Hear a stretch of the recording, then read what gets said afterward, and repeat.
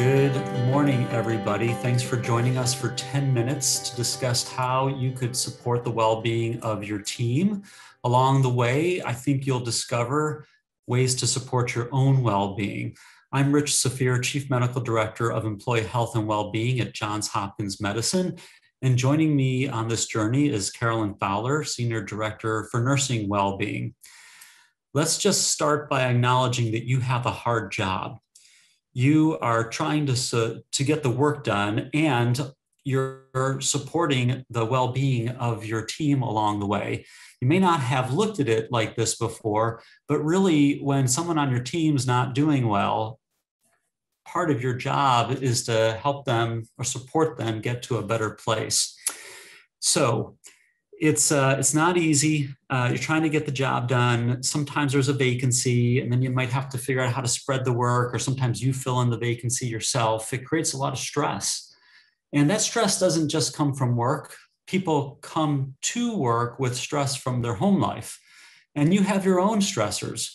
I mean, there's no one who's escaped having some stress or additional stress in the past year and a half. So maybe just take a second or two to acknowledge, hey, I'm doing great. And maybe that's corny for some of you to close your eyes and tell yourself, hey, I'm doing great. But I think it's important to remind ourselves that if you showed up today for this, you are doing great. You're taking a step for your own well-being and the well-being of your team, and that caring is going to pay off. So every Wednesday at this time, except for before Thanksgiving, Christmas, and New Year's, we'll be having this program, which means we'll have like 48 or 49 episodes. Not every one of them is going to resonate with you. Some are going to feel more natural to you than others, and you'll figure out which ones you think are going to sit well with your team as well. There'll be lots of options. Now, give yourself a gift. Make sure you turn off your phone, or at least make it on silence. You don't want those buzzers, beeps, and bells distracting you. Maybe even shut your Outlook so you don't get buzzers, beepers, and bells from that either. Let's go. What is well-being? Well, simply stated, it's a state of feeling healthy, happy, and well. And yes, that's really simply stating it. It's much more complicated than that. And when asking people what well-being means to them, you can get a lot of answers, like some of the ones here on this slide.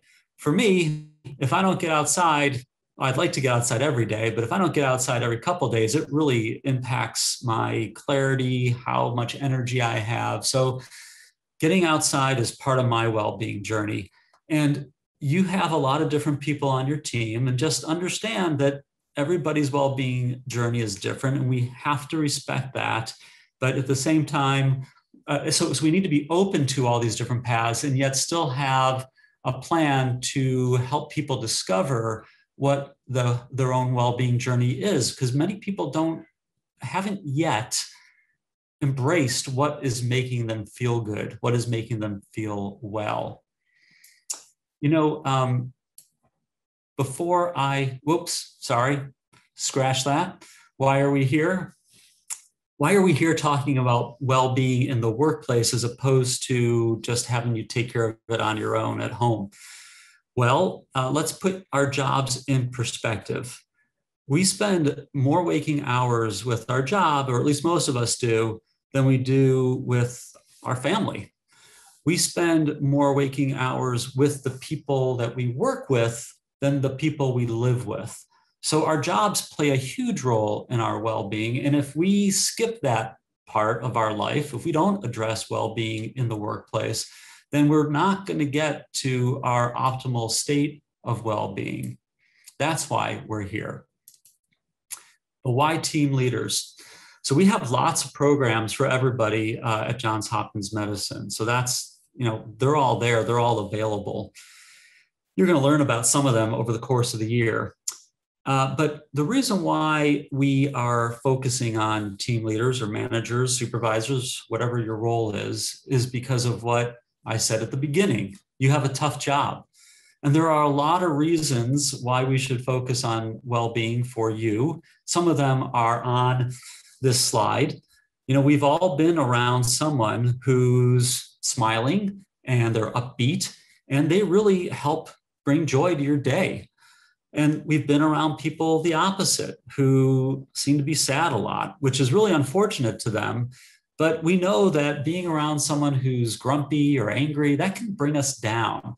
So really, when we support well-being of yourself and your team, it's going to help you enjoy your day more.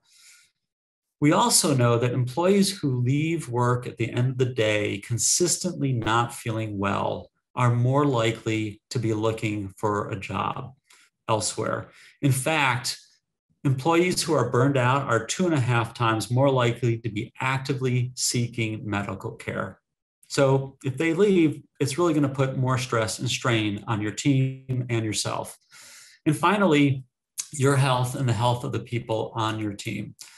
We know that when people are not well, and a large part of it, and it's about their job or they're stressed from their job, they're more likely to go to the ER. They're more likely to have a heart attack. In fact, heart attacks are most common on Monday mornings. You can guess why.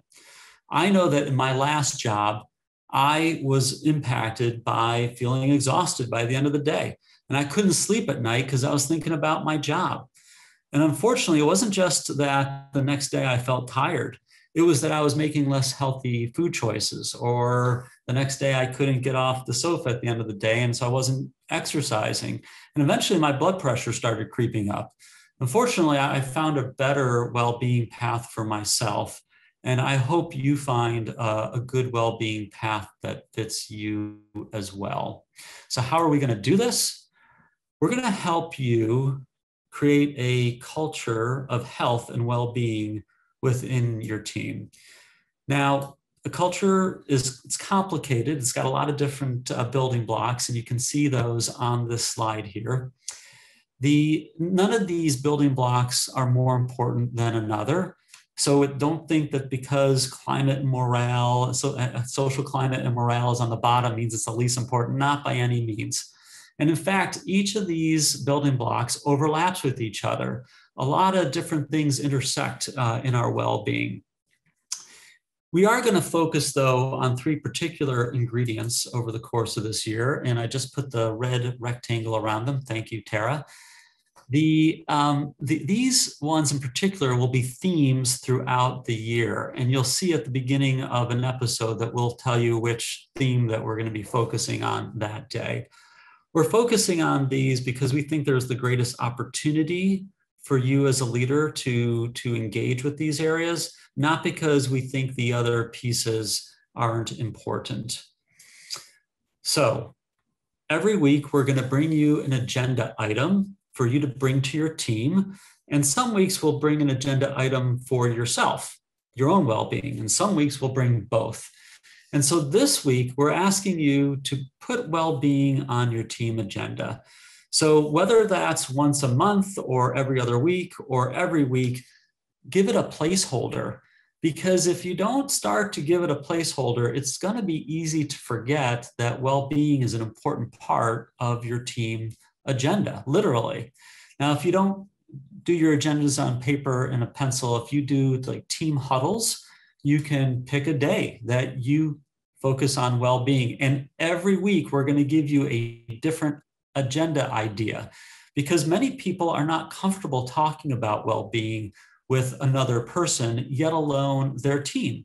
So we're going to give you ideas, and many will resonate with you, and some may not work for you and your team. The more regularly you do this, the more quickly and the more easily you're going to see a change in the well-being of your team.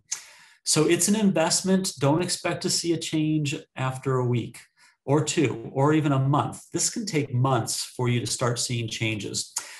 Tara is going to put a link in the chat box. We're going to have this 2-question thing every week. We want your feedback. It's only 2 questions. We're really trying to make this a meaningful experience for you. So please fill that out. Next week, we're going to be starting with the theme of leadership. There's lots of resources. You don't have to wait each week for this program to get a better understanding of the other things that are available to you and your team. There's Healthy at Hopkins, as well as the Office of Wellbeing. This contact information will be on every slide deck. We also have a Twitter and an Instagram account. We'd love for you to join us and build our culture in the internet space or the virtual space.